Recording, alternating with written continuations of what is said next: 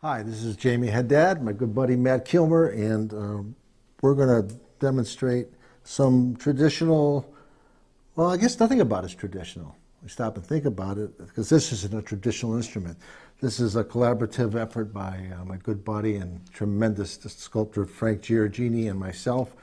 And God, we first took this to a Percussive Art Society convention about over 20 years ago, and they kind of laughed at us, thinking that Americans and the people around the world were really just interested in Western percussion and not going to really move into another zone. And well, we all know they were wrong. And these instruments are heard, it's ubiquitous. You find them everywhere, people are playing them, and the scholarly approach that a lot of people have taken in the mixture of cultures is just, it's bringing the planet to a new evolution at this point in time through music. And we're going for the ride. We're digging it. So this hadjini drum it's connected by this elbow. This brace was made. This brace came about because I know my friend Joe Lovano, when he used to play saxophone, he used to bend his neck, he used to play so strong.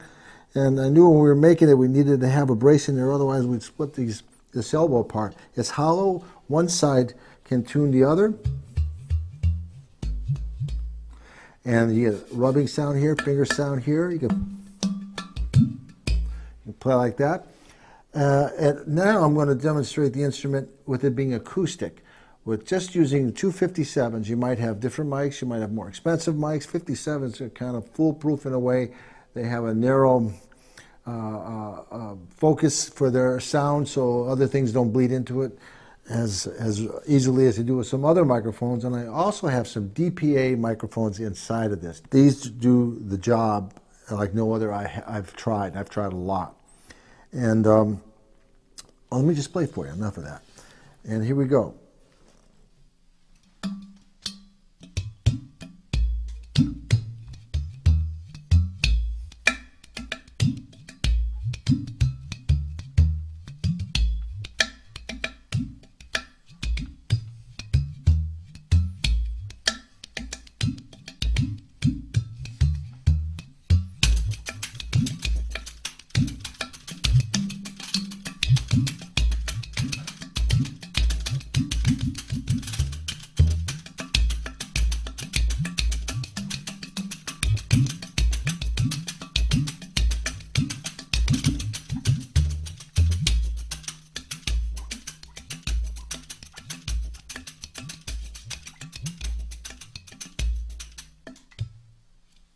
Now I'm going to play the same instrument with the internal mics. Now, what you don't get with the external mics is just one note, and that's what, because there's no way to port it. So if you close the one side and you hit the other side, there's a note. Hear that? That, without a microphone, you wouldn't get that. Through EQ, I used to play with a volume pedal too on Paul Simon's gig. I played with a volume pedal which had a spring part on it that I knew once I got to a certain point that if I went past it, I would cause feedback. And with the feedback and EQing your rig, you could get this thing to start singing from this far away, and you can control notes, and it's just kind of like almost like a theremin or something. It's pretty bizarre. Not really, but it's that kind of spooky when you get close to it and you're using that. And also, by having your hands on it, you can shape the sound so it's like, that kind of stuff. You can really just do crazy things. Let's play. So, again, this is split finger technique, and I hadn't really talked much about it, but anybody who studies tabla, mridangam, kanjira, ghatam, clay pot, those styles of Indian playing. My particular technique, and Matt's also, we came from, he was my student a long time ago back at Berkeley. He's gone on to study a lot of different things since then, but his initial initiation, and mine too, was into the South Indian split finger thing, which basically breaks your hand up into two parts, so you get this kind of throw thing happening. And for ghatam players, you can also play with both hands like that. On this particular instrument, I play this hand like this, and this hand I use like the heel toe kind of thing from conga drums, or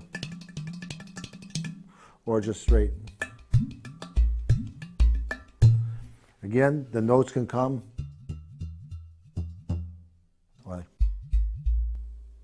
okay, like that, popping. Okay.